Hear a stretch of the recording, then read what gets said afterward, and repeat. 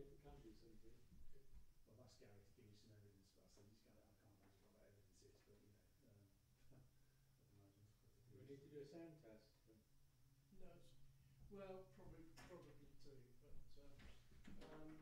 but we'll just do a quick one when we first switch on the camera.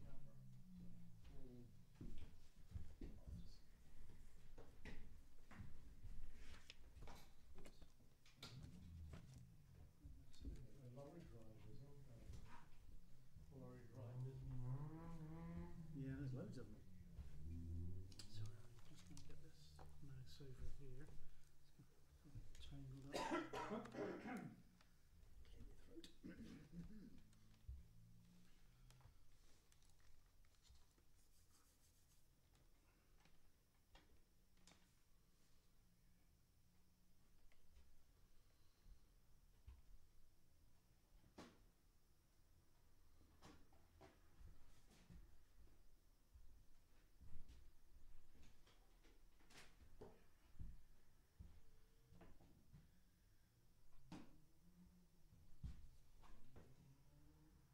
Right, so that's already broadcasting now, and all we need to worry about is if you're seated there, Yeah.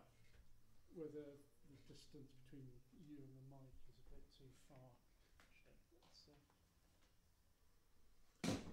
Oops.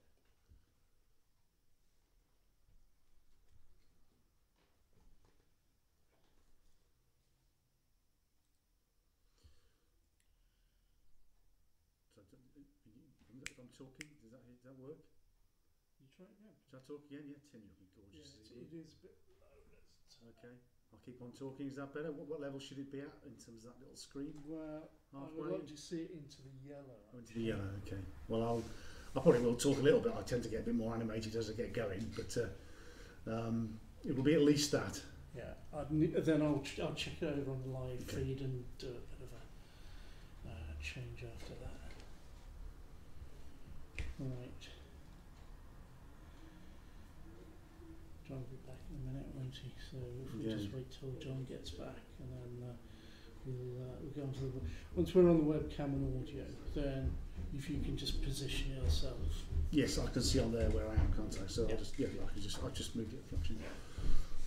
So half an hour max. Is it half an hour? Half an hour is loads. So if I get it down lower, then yeah, it doesn't matter if it's a little bit over. I mean, some of them have. I think Martin's went on for about 45, 50 minutes. Right, I won't go on that long. No, it's because then you've probably got another 10 minutes, 15 minutes for questions. Yeah. Yeah, it's coming through online. It's working. Well, you're hearing us? Yes. Oh, it shouldn't be. I haven't set up a microphone on this. Oh, darn. Okay. Right, I am going to put us on to... Right, you're on. Is that live now, is it? I'm just going to check the sound.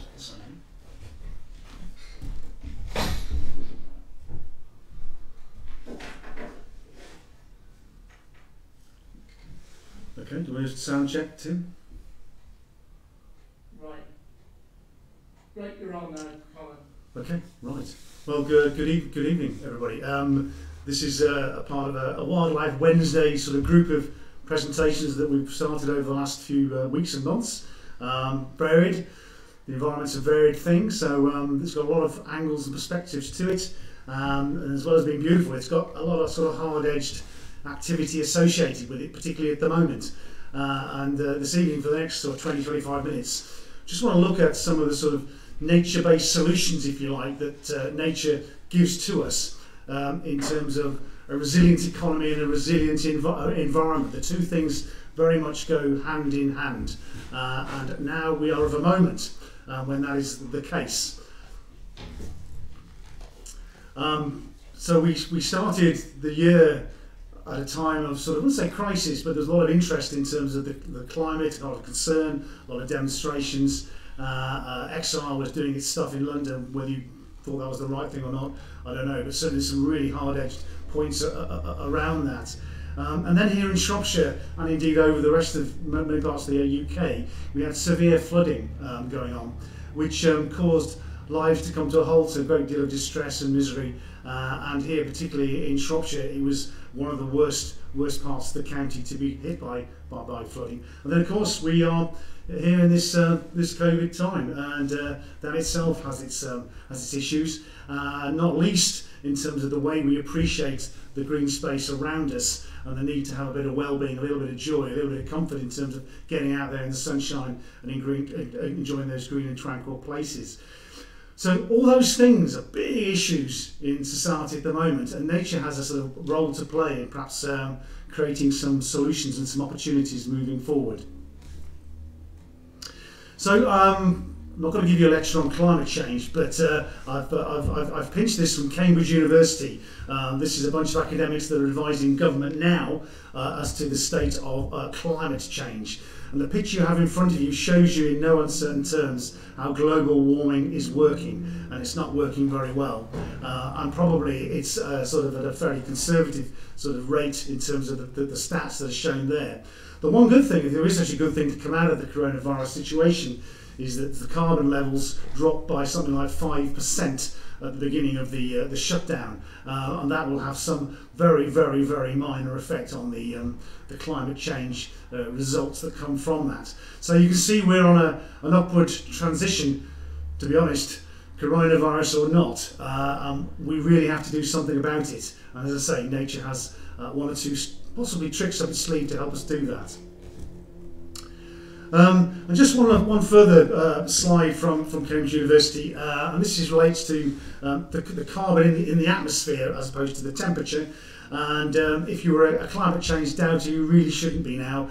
You can see from that graph over many hundreds of thousands of years, the carbon in the atmosphere has gone up and down, but in the last sort of, well, hundreds of years, it's just rocketed upwards. It is unequivocally desperate in terms of the position we're in at the moment, and now is the time to do something, and hopefully there's a few ideas about how that is going at the moment. Now, I'm not going to pretend I'm a sort of a world expert on climate change, so I have actually lent heavily for the first few sort of moments of this presentation on the Committee for Climate Change for government. So this is the government's very own committee that is advising them on how we would respond to the challenges of climate change. And last week, some of the stats I'm just about to throw in front of you now were presented to George Eustace, the Environment Secretary, to put some of the case forward for how we might address climate change. Now, I'm going to only concentrate on land use and biodiversity. There are lots of other issues around how we live our lives, where we travel on aeroplanes, how we heat our homes, and those are all big issues that we really do need to address. But for the purposes of tonight, I'm going to talk about land use and then go on to how that impacts on how we might see Shropshire evolve or go forward in the coming decades. So this is a slide to show you one of the land use big hits in terms of where carbon comes from, and hence climate change worries and concerns.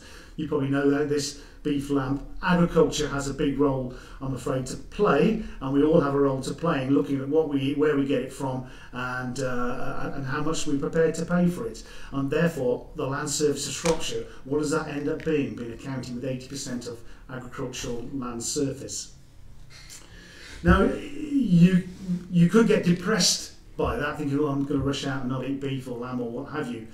But the changes that have gone on in recent years in agriculture, and some of our farmers, certainly the Marches in Shropshire, are some of the best in the country and indeed the world, have been picked out. There was some of the changes being picked out to show that the decline in carbon and the resultant effect on the climate is very possible in the terms of the way we see our agricultural land.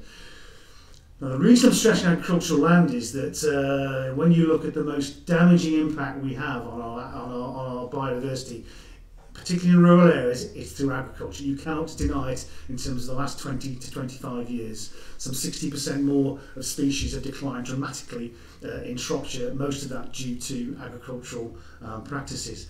Now, the change is happening already though, and this is a trajectory of change downwards over the next 50, 100 years that the Climate Change Committee think will happen in the context of agriculture. And that marries in with the National Farmers Union's objectives to get farming in the UK to be carbon neutral by 2040.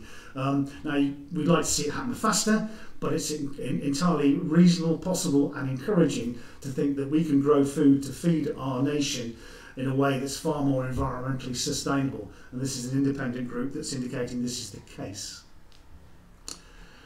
Now, well, that's very interesting, but what is that going to do for biodiversity, and why will biodiversity sort of pay, if you like, in that context? Well, I'll draw attention primarily to the England graph on the left-hand side, and you can see where we are now in terms of land use, and you can see where the changes are going to have to take place if we're going to hit those targets by 2050. And what we're seeing is an increase in habitat that absorbs carbon in farmland. So we've got more trees, we've got more meadows with more botanical richness in them, more hedgerows, more copses, and probably more water bodies within the farmed environment, which in themselves will make a much richer tapestry, richer matrix for a farmed landscape that will be far richer for wildlife.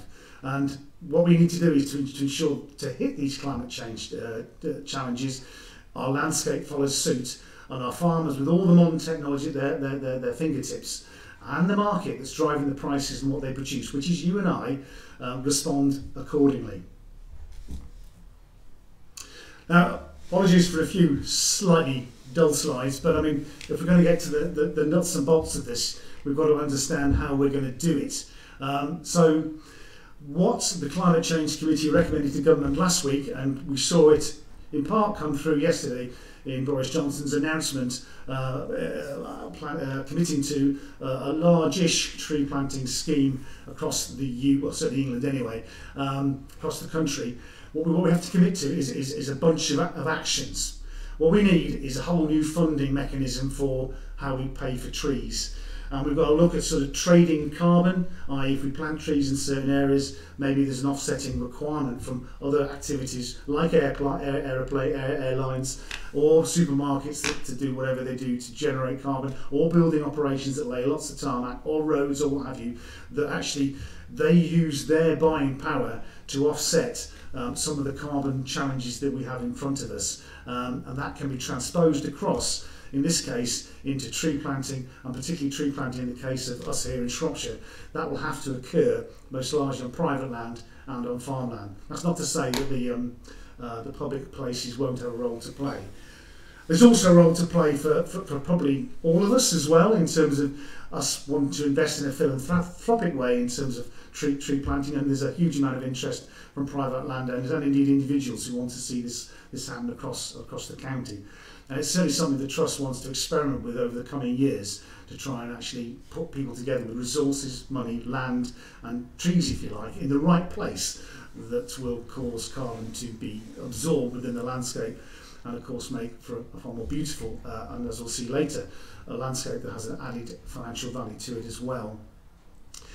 There's going to have to be an imperative around the public purse paying for some of this. Going to have to be, the public's purse is going to have to lead this in some way, and that will undoubtedly have to sort of drift in the direction of broadleaf planting as opposed to some of the conifer planting that we've seen in the past. That in itself could be a challenge because conifers grow faster and arguably they might have more market value.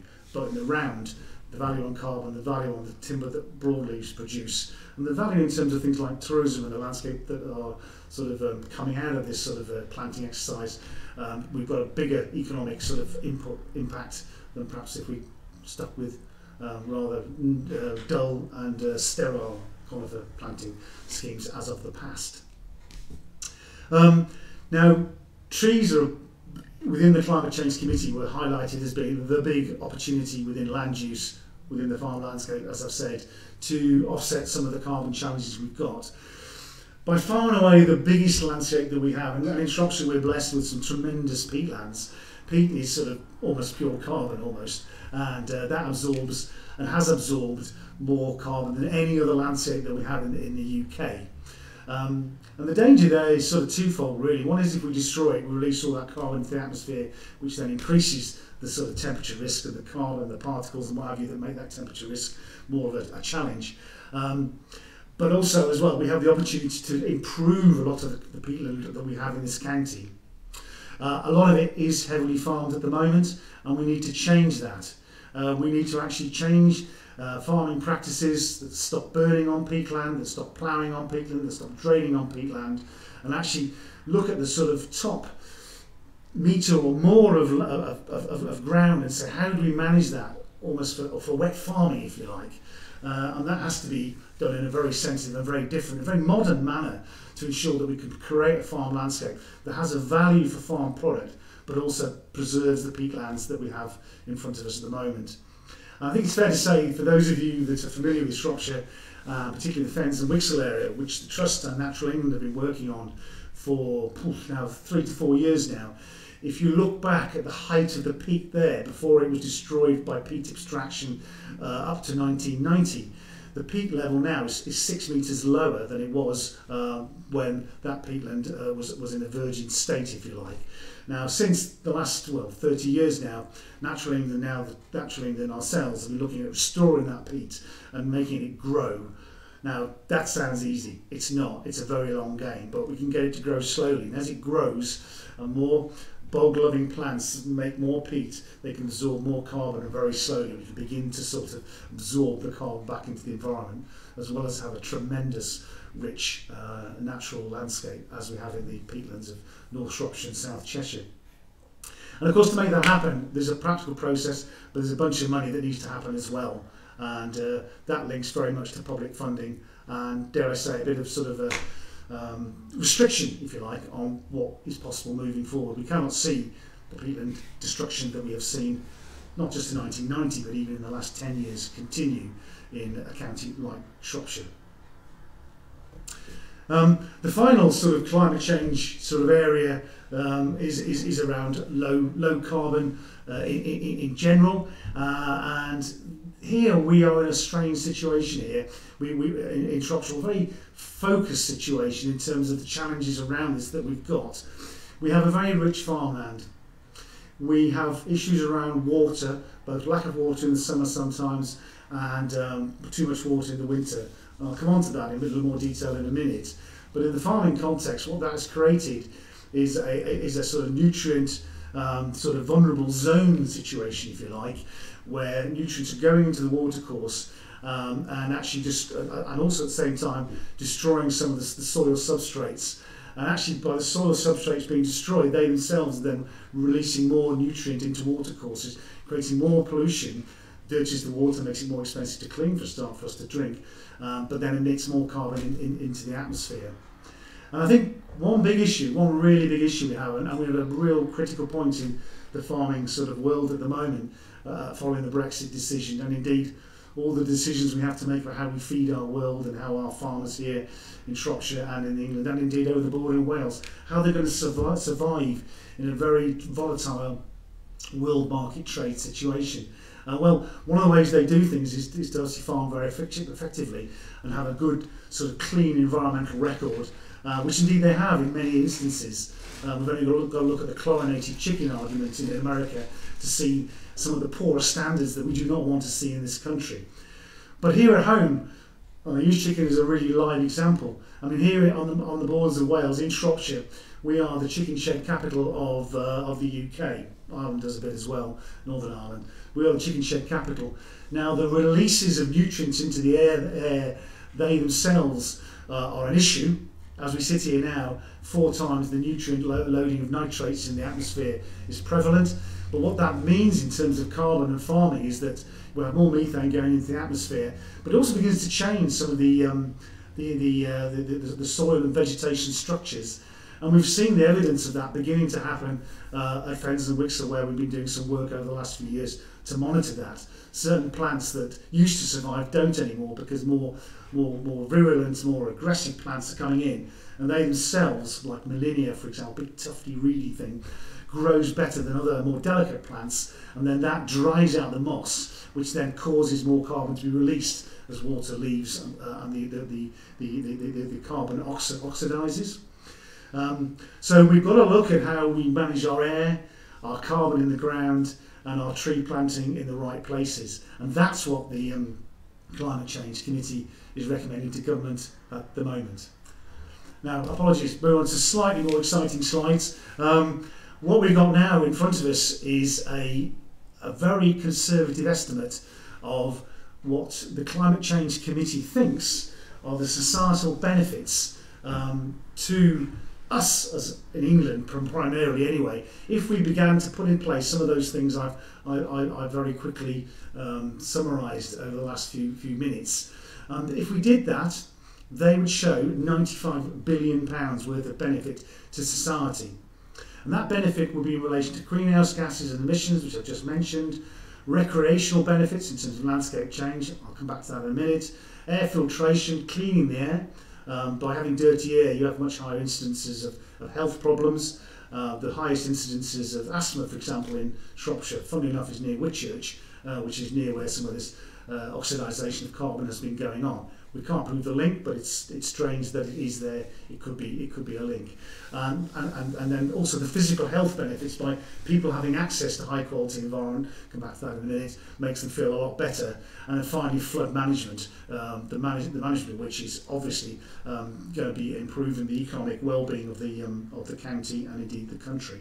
So as I say, the Climate Change Committee put to government last week £95 billion worth of benefit if those measures that I've just shot through were put into place, and there was a long-term plan to reverse some of the trends around climate change and associated challenges. Now, to be more tangible, we're talking about nature-based solutions here, and we're talking about how the environment can give an economic benefit. Now, personally, I mean, I'm motivated by the environment giving me a sort of spiritual benefit, if you like. It's very beautiful. It makes me feel better. It makes me feel tremendous as an individual. And many of you presumably will feel the same. But in hard stats, and we've got some now, there's a growing evidence to show that it's the lucre, not just the love, that counts, if you like.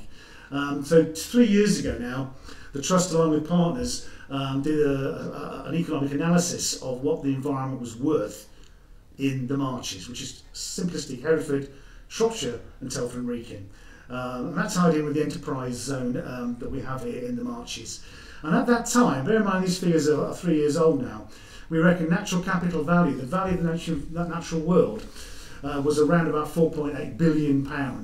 Now, that was backed up by economic arguments, very complex, and there's a lot of other economic argument we could have put in, but we just couldn't get the hard stats to make that figure bigger, although it undoubtedly is bigger.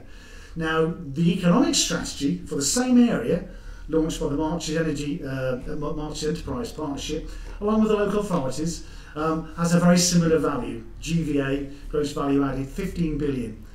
Now, those figures, it's difficult to compare them like for like, but they are very similar. And as a sort of headline indicator of how we should take the environment seriously, linked to money, that's not a bad balancing act to begin to base some of our thinking.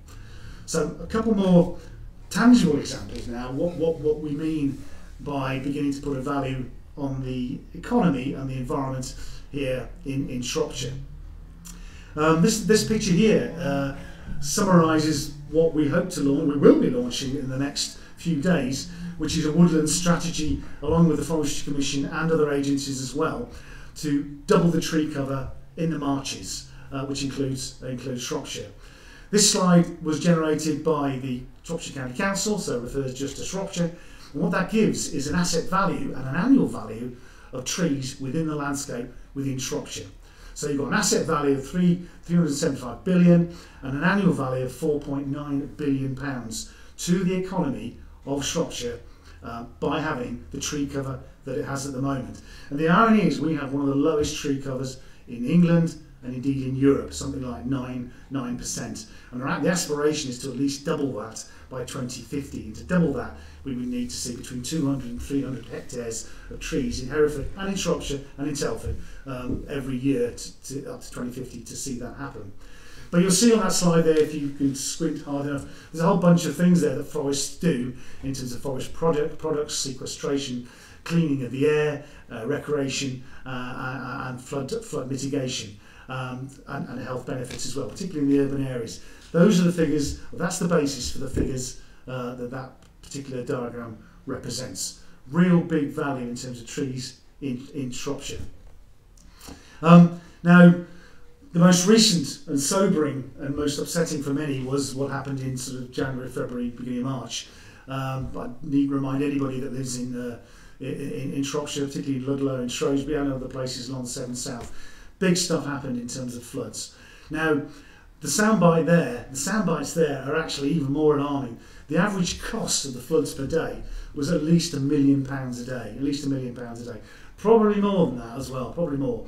Certainly Herefordshire County Council reckoned it costs every day there's a flood in Hereford £1 million just to remedy the road problems they have. So you can see the estimate for £1 million a day, which is an Environment Agency estimate, is probably underestimated, undercooked. Another soundbite which is more sobering and why the climate change argument has to be really taken seriously is that the River Severn is going to go up on average by 850 centimetres by 2050. That's on average by 850 centimetres. Now, if you think of what we had in February, and then you think that's an average figure, now sometimes it's going to be less than the average because we have drought, and we will have drought, and that's going to be a problem in itself in terms of water supply. So the average will be much more than 850 centimetres. So stick another metre or so on top of what you saw in February, and you've got some serious stuff to think about in terms of disruption to society and the economy. So that £1 million a day is massive and needs some serious value for judgments taken on it as to how we deal with it. And one final link, just by soundbite, is, and this is in Hereford. We at the moment we're seeing we know we have a housing issue. Low cost housing is essential for many young people or people without the resources to buy not low cost housing, of course. But at the moment, over 1,000 homes are being stopped in terms of development because of the nutrient loading on the Team and the Lug, the rivers. Now, what that means, they flow into the Severn. What that means is that ostensibly agriculture is putting this stuff into the river, but if you build more houses around it, more stuff goes to the river on an already overloaded river that is illegal in terms of European or what will currently be UK government standards in terms of rivers. So therefore, you cannot build any more houses around that river until that problem is solved. Another part of the country, there is huge sort of nutrient schemes going on to resolve that.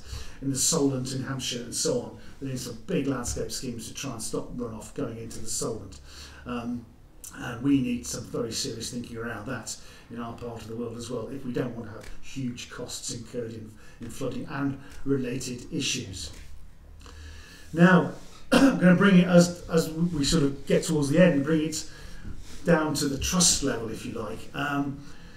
What are we doing about it? It's really forced our thinking. This is a slide, it's quite beautiful actually. It's a site that was completely devoid of wildlife interest in 2008 when the trust bought it. Holly Banks, we bought it as a sort of experiment to see how we might manage an area very heavily flooded. This is the most flooded part of Shropshire in terms of frequency of flooding.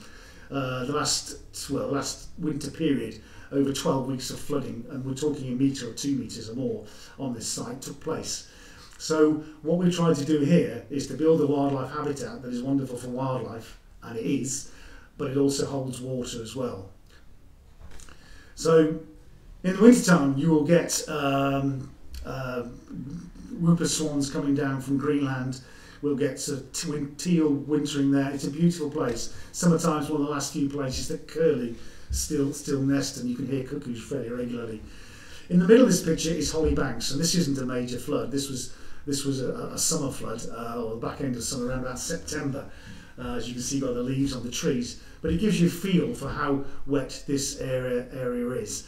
Now, if this area, and it flooded 2 metres largely in the winter period this year, the flows flowing to the worst bits of the River Severn were at Ironbridge in terms of pushing it through at 470 cubic metres, 470 tonnes-ish an hour. The water that Holly Banks alone held, which is the site in the middle of here, if it had 1 or 2 metres of water on it, would equate to, wait for it, 10 seconds of reduced or flow of the River Severn through the most pressurised bit of the river. 10 seconds.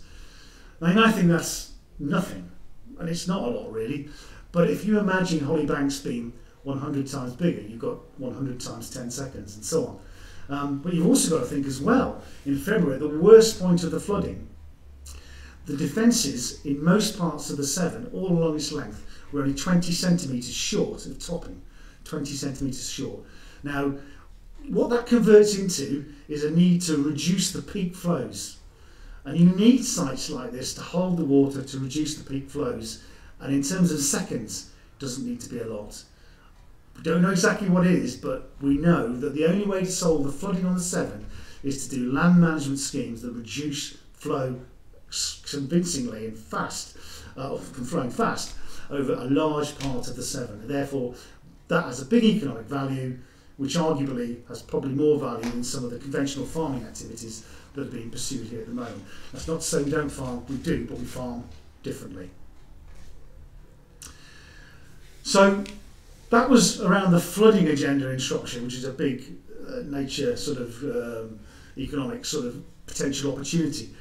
Development is a huge issue as well. In this county, we're going to see more development in a generation than ever before if we pursue all the plans that are in place at the moment.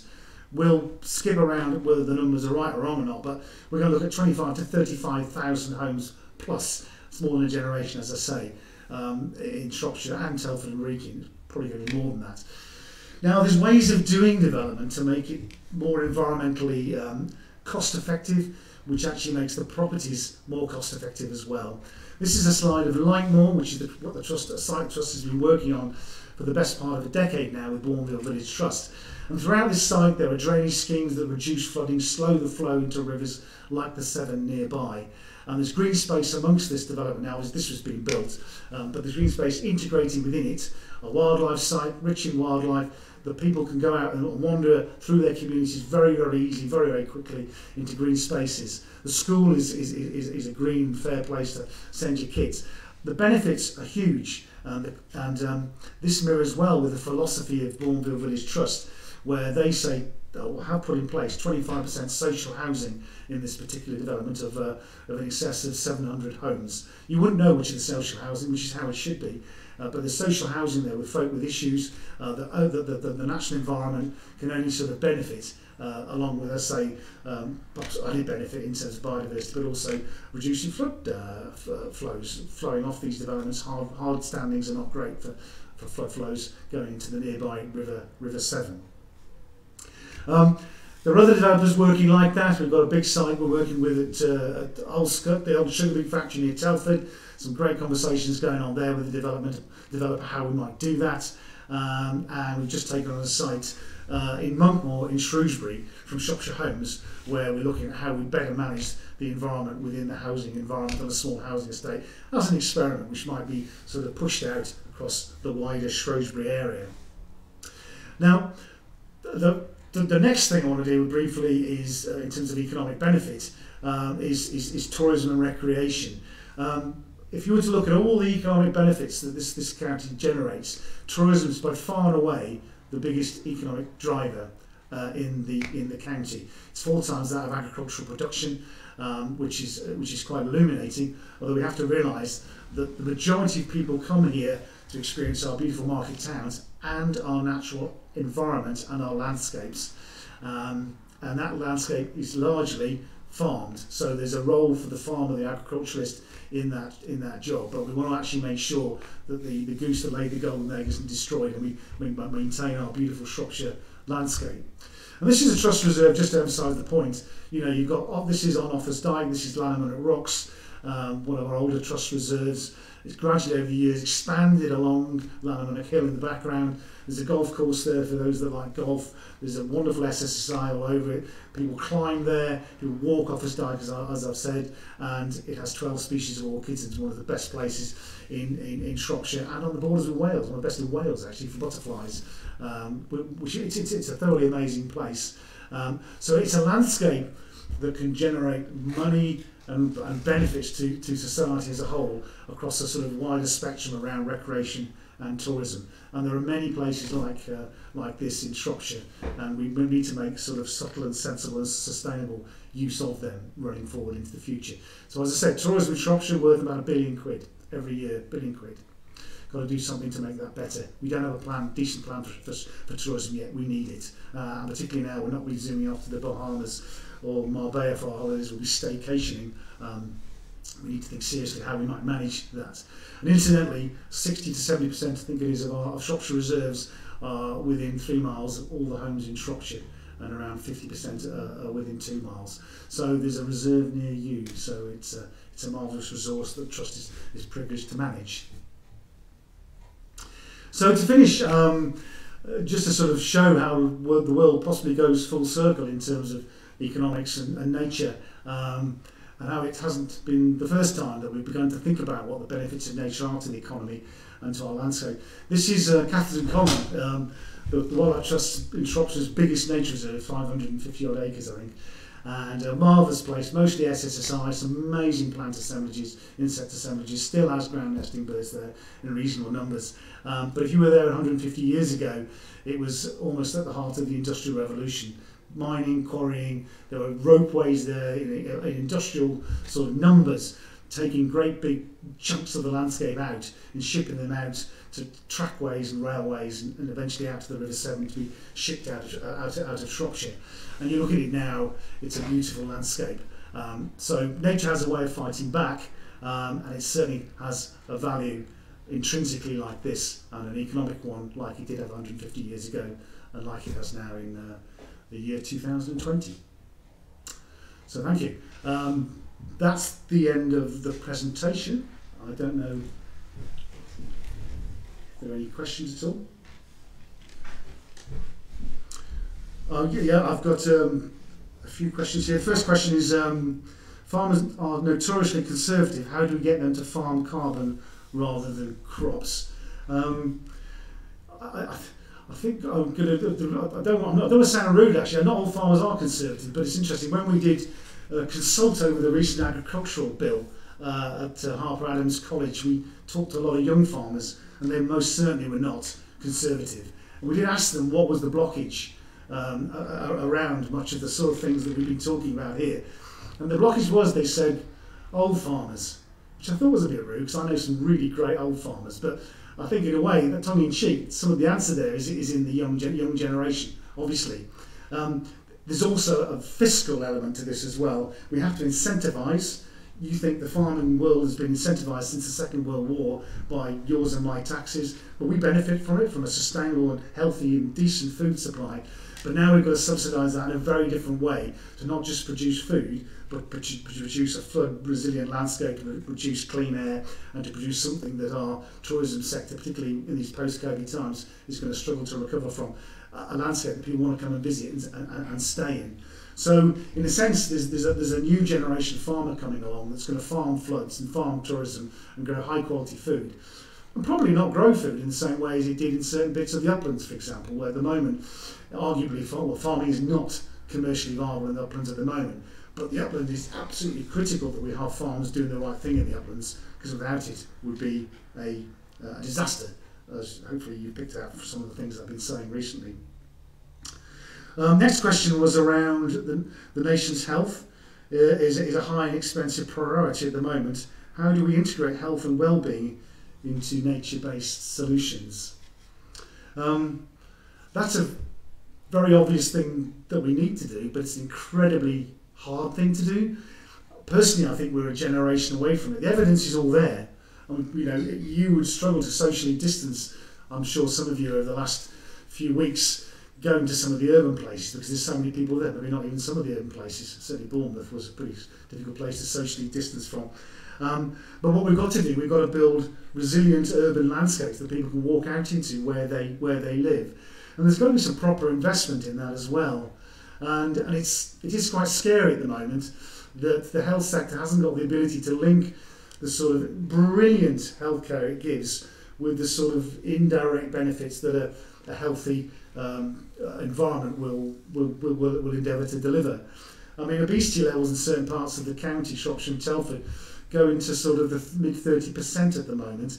And now if you've got somewhere decent to go out and walk and exercise and picnic or whatever, that certainly helps. And diabetes is certainly of a similar percentage in certain parts of our communities. So likewise, getting exercise and decent fresh air is essential. We're a long way from putting the link together to say the health sector needs to buy into this, but it'd be far cheaper dealing with it at source than it would be on a hospital bed or in a surgery, which is obviously very, very, very costly. And we've also got to deal with it in terms of our town planning as well. We really need more proactive and more creative town planning. I think it's with some sort of optimism we look at places like Shrewsbury, which had a town plan, big town plan, about 12 months ago, which spoke very highly of the green assets that it's got in the town. But we've got to see it through, and we've got to make sure those assets are built on or invested in properly. Do you know the most visited, if you go on Strava, the website that shows you where people run and cycle, the most visited part of Shrewsbury is the ring road, because you can run around it. That's scary. That shouldn't be the case. So we've got to think carefully when we think about some of the biggest inward investment projects we're ever going to see, like the North West Road going around Shrewsbury. You've got to question whether it's going to deliver the goods, and you've also got to question whether it's going to exacerbate people's access to environment, because possibly it's going to stop it or reduce it, or more pertinently probably take resources away from the investment needed to build a more resilient landscape that people can move through in a town like Shrewsbury, or indeed any market town or town in our county or country. So the last question I think was, what do you see Shropshire looking like in 50 years' time? Will it be wall-to-wall trees? No, it won't be. No, it won't be. I mean, you know, I do fancy if I'm spared, it probably won't be. But we need to eat, and we need to have places to live. We need to be able to drink water as well. So there's a whole mix of stuff. And I think Shropshire's in a great place. We're going to have towns that people want to live in that are clean and green, and we can walk in, we can take kids out in pushchairs, and young mums can do what they do. Old people are looked after in a community that's healthy and accessible and integrated. And the environment's a key part of all that. And we need a landscape that's accessible as well, where you can get out without having to get in a car that's going to belt out fumes and create more problems for carbon. And some of the landscapes we're going to want to visit, and we've got them in plenty. You know, the iconic stiper stones, the Clee Column that I've shown you, Lanneman Rocks, the incredible sort of fens and Wixel mosses. We've got to work hard to invest in them more and make them bigger and better and more resilient. And we've all got a role to play in it. The farmers have, the industrialists have. You know, there's no reason why developers building homes in towns like Shrewsbury and Ludlow and Telford should not be investing in the green space around them in a more considered way than is happening at the moment. There's some pretty terrible big developments being planned at the moment where the green space within it is rubbish. We've got to do a lot better and up the game. And I think developers have a role to play, as do farmers, as do ourselves. So I'm quite optimistic, actually. The last few years haven't been great. But weirdly, this COVID crisis time has given us time to reflect, and I think we've got a great place in Shropshire to do all these magnificent things rolling forward. Thank you. I think that's the end. What I want to do is, I'll just drop my note, is just to remind you that we have a further talk next Wednesday, or presentation, by Dr. Kath Price, and that will be on garden birds, something that many of you will have appreciated greatly over the last few weeks, being confined to home if you're lucky enough to have a garden or window box or whatever you. So please tune into that. And just a reminder as well, we are a membership organisation. Without you, we could not survive. So we need more membership to obviously give us the money, give us the resources to do what we do, and to give us the mandate to have a more powerful voice to protect nature in Shropshire. Thank you very much.